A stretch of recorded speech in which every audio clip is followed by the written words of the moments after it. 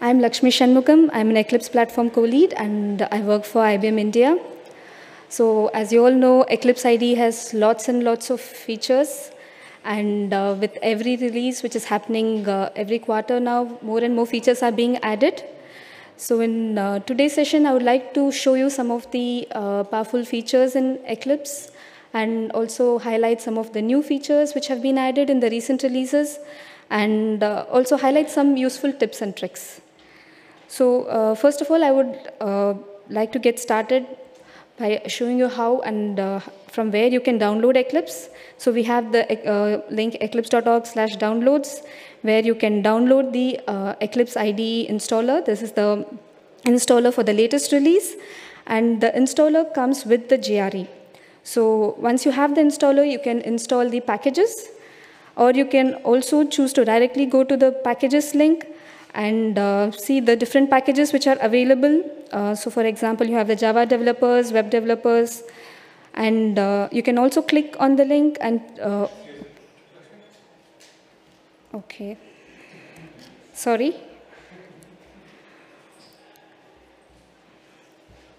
Sorry about that. So this is the link, eclipse.org/downloads, where you have the installer for the latest release. And it includes a JRE. So from there, you can always install the packages, or you can directly click on this download packages link, and it lists all the packages, and you can install them. Or if you're interested in, we also have the downloads for the Eclipse SDK, which we produce. So this is the page. The link will be in the references section in the end of the slide. So here we have the milestone builds, the integration builds, and you can pick this if you want to work with the SDK builds. Okay, so let's move on to the demo in Eclipse. Okay. So Eclipse has lots of shortcuts, and it's really difficult to remember each and every shortcut. So we have the Command-Shift-L shortcut, using which you can view all the available shortcuts in Eclipse. And when you press Command-Shift-L for the second time, you can see the keys preference page, where you have the commands and the key bindings. So you can modify the key bindings. You can also assign your own key bindings. And also, for the purpose of presentations and for demos, for learning purposes, it's useful to show the key bindings. Like for example here, whenever a command is invoked, so I have this checkbox enabled. So now let's look at some of the appearance tips. So you can zoom in the text in the editor by Command++ and Command keys. And if you can also change the font type and the font size of the font in this table and tree in different views. For example, this Package Explorer tree. So you can go to the font and colors preference page and type tree, edit, and here you can increase the font size, change the font type. One of the most powerful features in Eclipse is the find actions, using which you can perform a lot of operations just by typing a few keys. For example, you can open views, perspectives, open preference pages. You can also directly execute commands such as the toggle commands right from the find actions. And I'll be using this extensively throughout the demo, so you can see how useful it is. And also, it saves you a lot of time and also saves you from having to remember multiple shortcuts. Just have to remember find actions. So now let's look at some of the editor navigation tips. So we have the quick switch editor, which is Command E, using which you can quickly switch between the open editors. You can just type the name of the file and switch to it. And we can also navigate to the next tab or the previous tab using Control page up and Control page down keys. Also in Eclipse, every file type is associated with the default editor. For example, we have this HTML file and it'll open in the browser, but I can quickly drag it and drop it here to just open it in the Eclipse editor.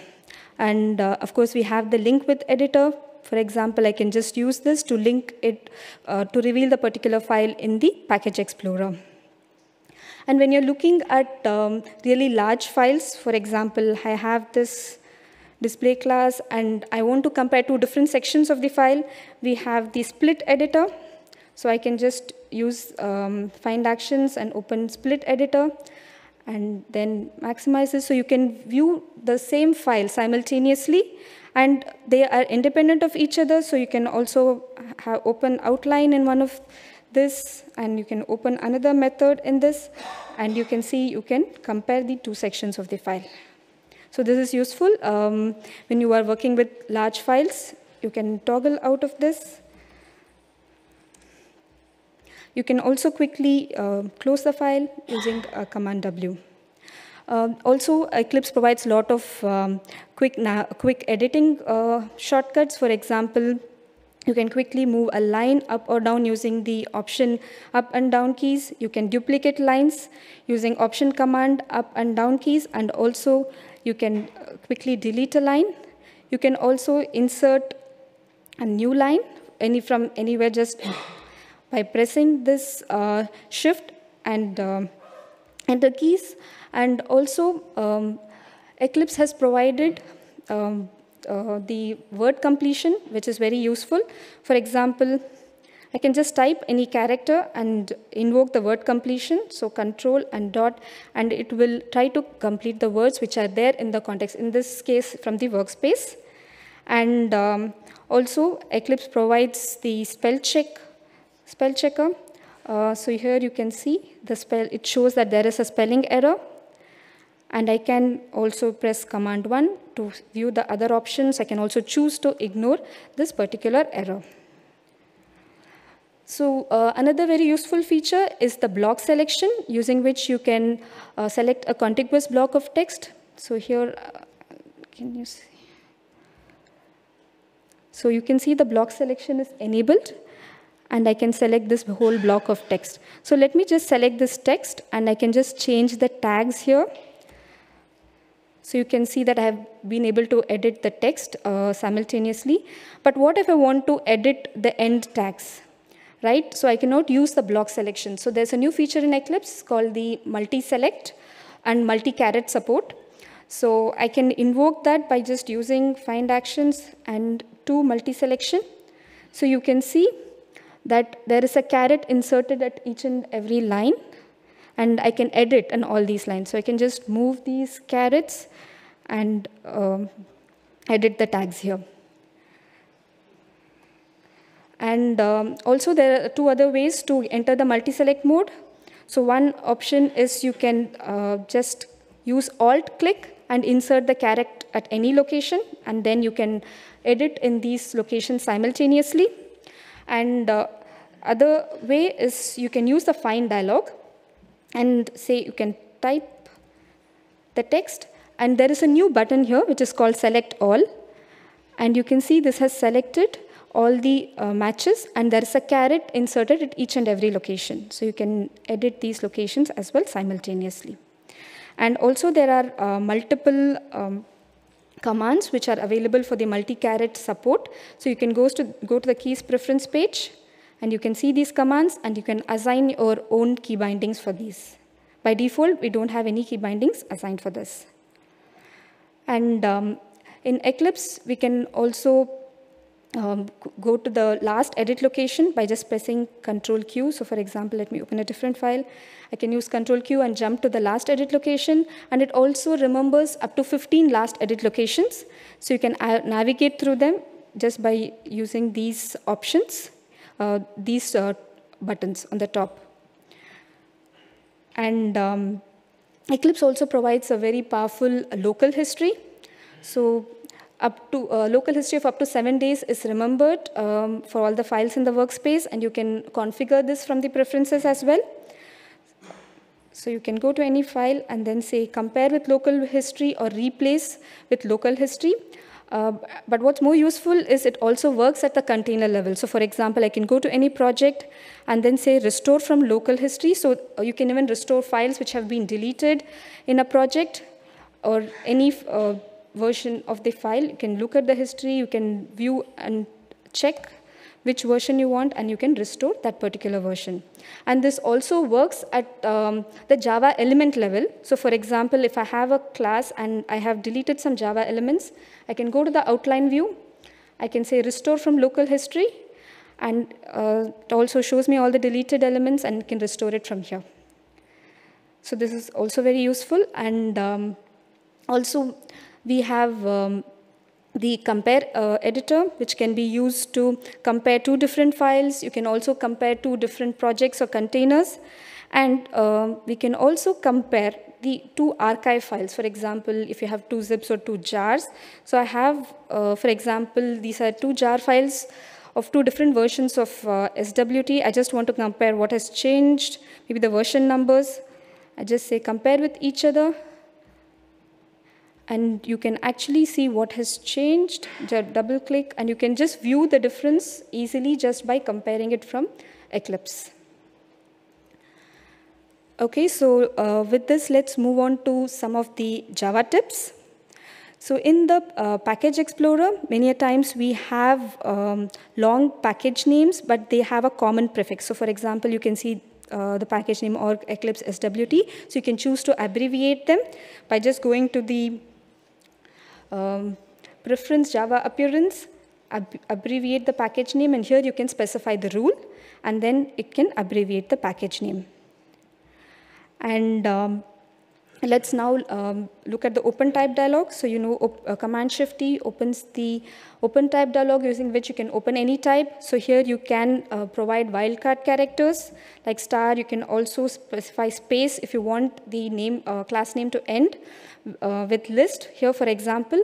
But as you can see here, it shows me the matching types from AWT, swing, etc. While I'm interested only in the SWT classes. So you can use the type filter to type out to filter out the packages which you're not interested in. So here I can choose AWT Java X.swing, and this will filter out the types from content assist, quick fix proposals, and also while organizing the imports. So you can see that those types are gone. There's a new feature in the open type dialog, using which you can just copy any text into the open type dialog, and it will try to extract the type name on a best effort basis. So let me just paste this whole text, this is the path, and it tries to extract the type. I can also try to copy a line from the stack trace and paste it here, and again it tries to detect the type, and you can directly open it here. And you must also be aware of the open from clipboard. So I have this particular line in the clipboard, and I can use open from clipboard. It goes to the type and also to that specific line number which was there, and it opens that. So this is really useful if you directly want to jump to the class from the stack trace.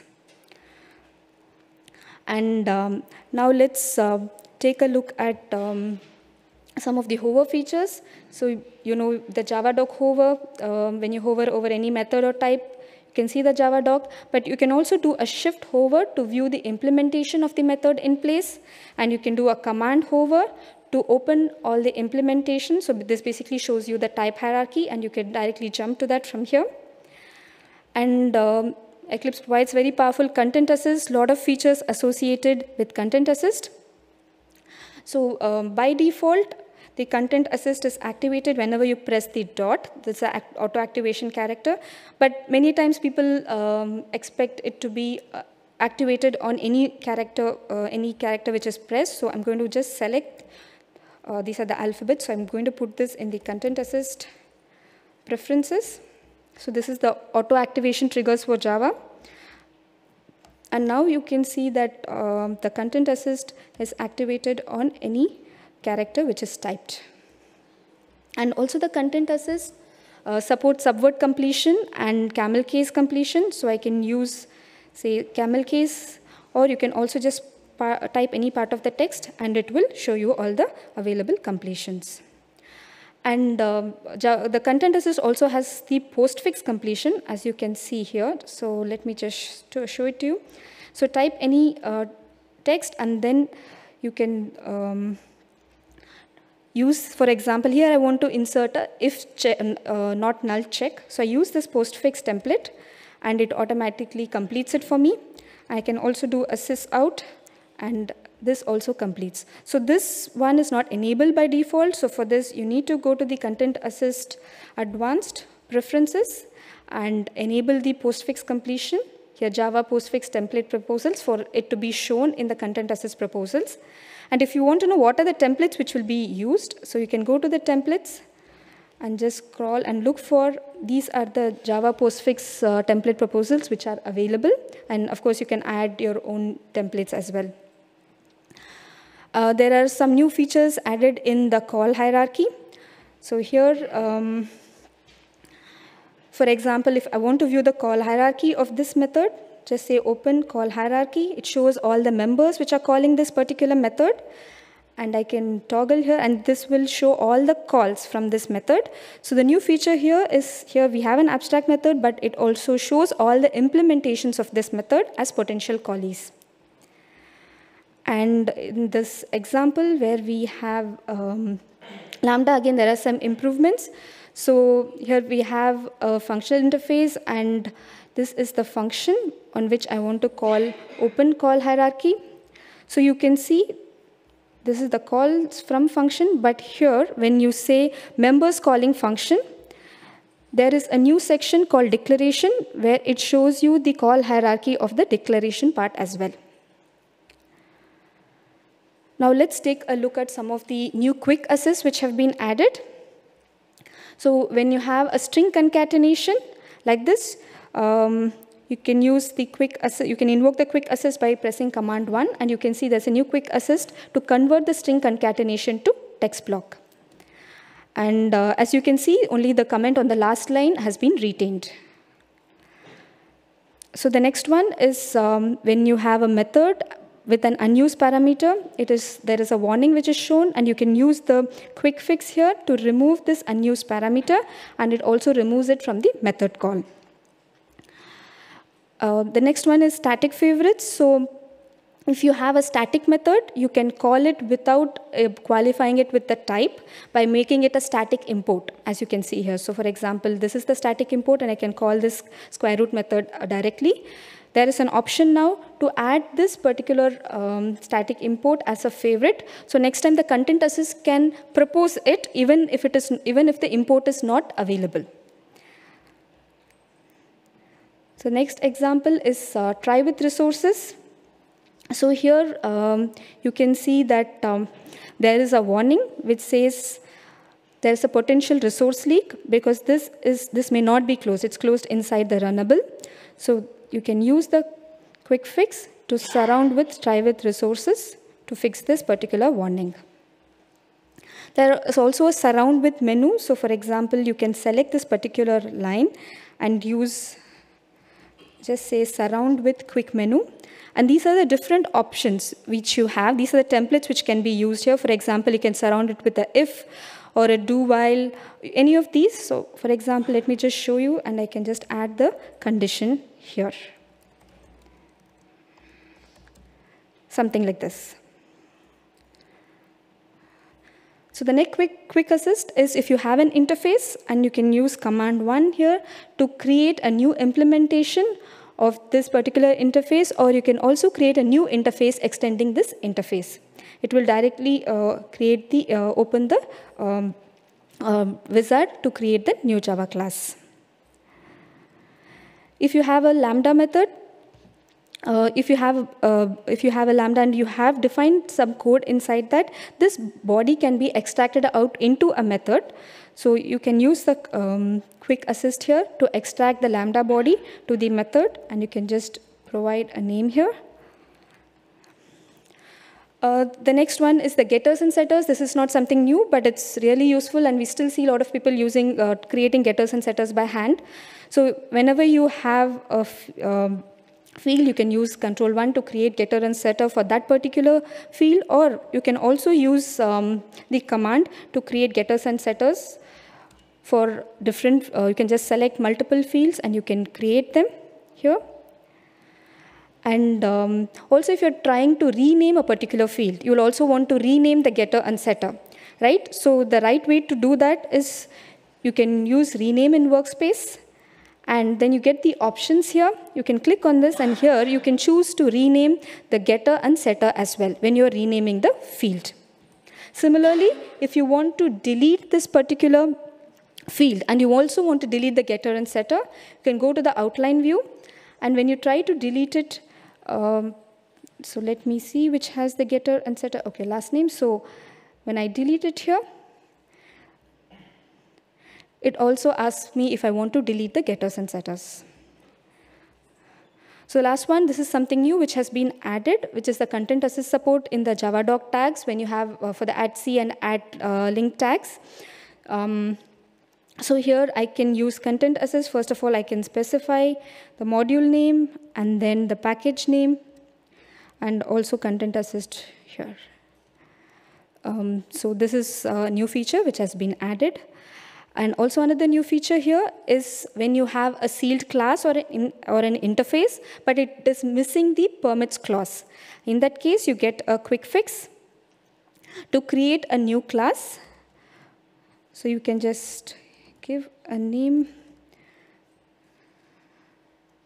and you can choose the modifier as well. So it creates the class and also adds the permits clause.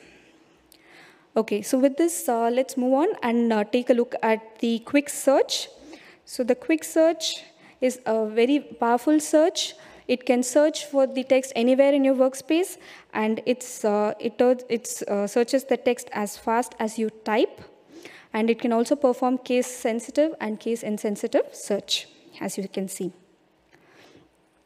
Okay, with this, let's move on and take a look at some of the debug features which we have. So there is a new view, which is the launch configuration view. So earlier, the launch configuration could be opened, was a modal dialog. So that still exists, but we also have a view now where you can see all the available launch configurations. You can also quickly run, debug, or terminate the launch configuration from here, or also edit the launch configurations. Eclipse provides different types of breakpoints, which you must be aware. So I'll not go through all of them. Some of the important ones, which I'll be covering. So here we have a breakpoint. You can make it a conditional breakpoint. So first open the properties, and you can select the checkbox here to make it conditional, and you can also specify the condition. So the execution will be suspended whenever the condition is true. You can also add a trace point by toggle trace point. Trace point is basically a conditional breakpoint which will not suspend the execution, but as you can see, it will print a statement. For example, the name of the method, and also you can add anything you want over here, and it will print that whenever it comes to that point. We also have hit point. For example, I can add a breakpoint and specify the hit count. So in the hit count, whatever you specify, so whenever the breakpoint is hit 3 times, the execution will be suspended. We also have a class loader breakpoint. So whenever the class is loaded, the execution will be suspended. So let me just debug this now and show you these in action. So this is the hit count. So when I equal to 3, the execution is suspended. So then you can see at trace point, it has printed the statement, but the execution was not suspended. And here you can see there's a conditional breakpoint. It has suspended the execution. And at last, we have the class loader breakpoint, which has suspended the execution. Eclipse also provides trigger points. So a trigger point is a special type of breakpoint which basically disables or suppresses all the other breakpoints till it is hit. So let me show you.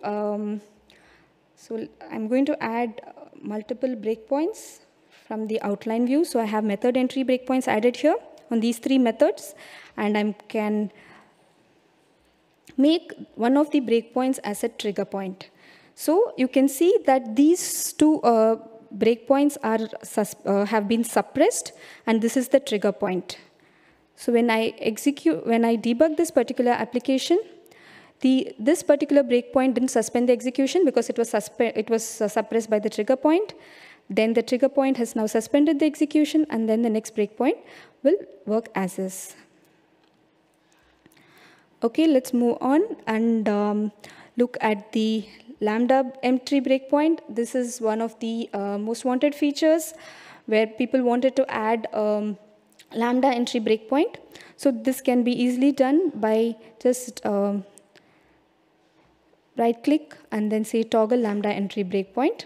And here you can go to the breakpoints view and select it, and it will highlight where the breakpoint is.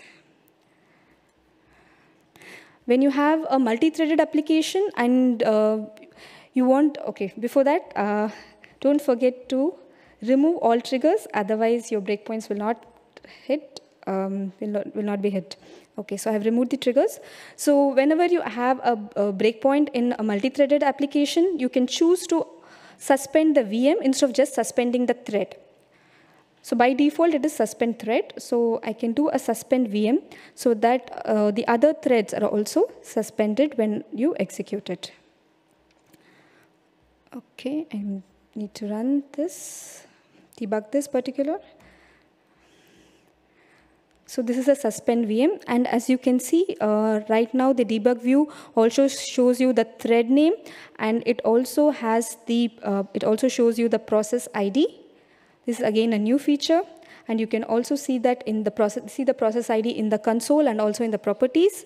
And as before, you can also copy the stack from the debug view. Okay, and before the, okay, let me move on to the variables view, some of the new features which we have in the variables view.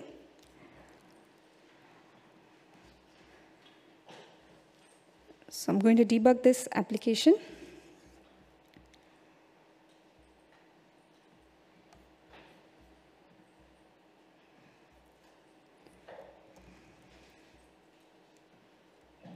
Okay, so you can see all the variables in the variables view. And there is a new feature in the variables view where you can choose any field, and you can just right-click and say open declare type hierarchy, and you can also set the object label. So let me just go here and say set object label.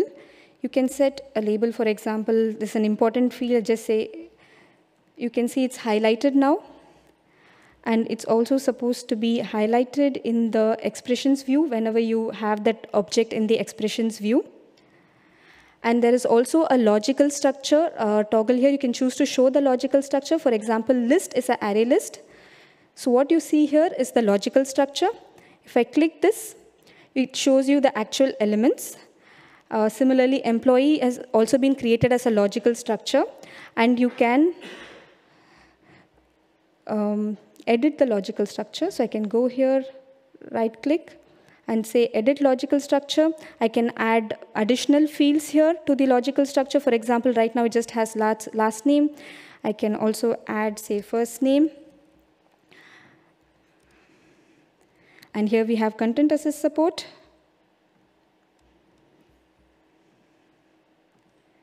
And now you can see that it also shows the last name in the logical structure.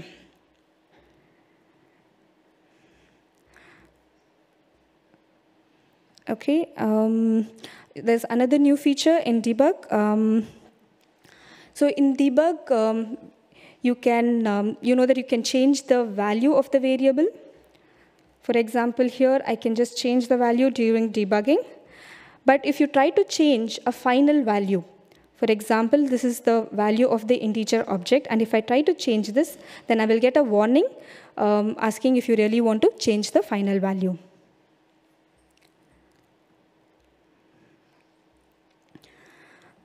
So let's move on to the console.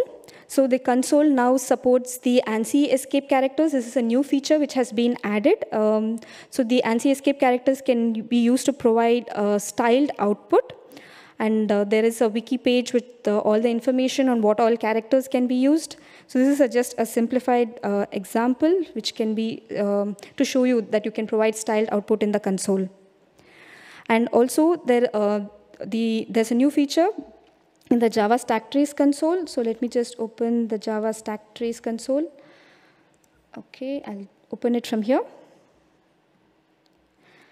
And when you have a stack trace, from you can see the type and the line numbers are now links, and from here you can directly go to the line. So this feature was not supported earlier, and it has been supported in the recent releases. Okay, I have 5 more minutes. So I just want to show you a couple of features in PDE. So first of all, you can see there are a lot of spies which have been migrated. So these are the E4 spies which have been migrated into PDE. So I'll not be going in detail into these spies, but there's a session on this which will be happening. So if you're interested, you can learn about it there. And also we have the plugin spy. For example, you can go to any UI element and do Alt-Shift F1. It gives you all the information about the contributing plugin. We have the plugin menu spy, which is Alt-Shift F2, which you can use to provide to view the information about the contributing plugin for that particular menu. And we also have Alt-Shift F3, which can be used to just view the contributing plugin. You just want to know the name of the contributing plugin. And there is also a new feature in the target editor, wherein so let me just show you by creating a new target file. Say new target definition file.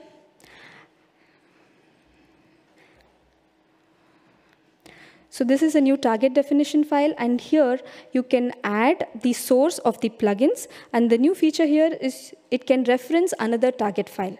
So this was not there earlier, and here I can choose the location, one of the existing targets, so you can see that the plugins of that target can be referenced from here. So that's all I had in this demo. So I'll just like to talk about few other features which were added. So this is the encoding change. So by default, Eclipse now has an explicit encoding set on new workspaces. So if there is no encoding which is set while starting the VM or through the product customization, then there is a explicit encoding which is set. That is the UTF-8 encoding. And also, all new projects will inherit the encoding from the new workspace. The next one, let me get into this mode. Yeah, so this is again a new feature. So in Eclipse, you could always associate editors to file types, but now if you can also have a separate editor associated for large files, and you can specify the type and also the size of the file for which you want to have the large file association. So this is a screenshot for the ANSI escape codes, which I talked about earlier. And these are the new preferences which I covered. And also enable word wrap is also on by default. Yeah, so the references section, so I just want to take a few minutes and show you the Eclipse IDE homepage. Let me, okay, I'll just end with this. Yeah, this is the homepage, the Eclipse IDE homepage. So here we have the highlights of the release. So every quarter this is updated with the highlights of that particular release. And you can click on this new and noteworthy link. Okay, I'm not connected to the internet. So it shows you all the new and noteworthy links for all the different releases. And yeah, okay, have it open here. So this is the page. So you can view the new features in the Eclipse SDK. So you have platform, Java developers, and also plugin developers. And it also has the links for all the new and noteworthy for the different projects. And you can also go to the previous new and noteworthy from here. So do take a look at these and can know all the new features which are there coming in each of the releases. So that's all I had for the session. So thank you.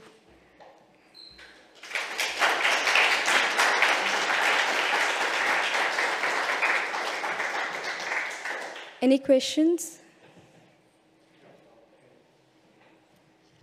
Yes. Is there a place where you publish like your upcoming features that you're going to be adding to IDE? Is there like a roadmap section of the site? So there used to be a plan page, but it doesn't have the features as such. So I think the best place to is the GitHub, where we have the repository. So you can see all the issues which we are working on marked with the target. And also every milestone when the features are out, as the features are out, they are updated in the news, the web news page, the web page which I showed you. So you can know the features as they come in every milestone. Okay, thanks.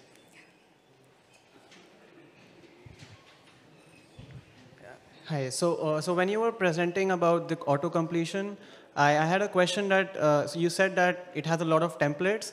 So I wanted to know, like, does it like infer from the context that which template would be the best? Like, does it suggest it, or does the user have to know exactly which template to use? Yeah, both are there. So there are the templates. You can also specify the context. If you look at the templates, there are different options.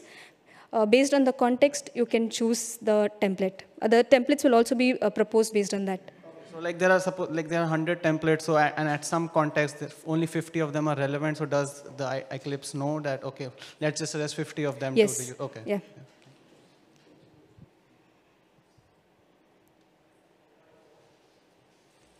Okay. Thank you.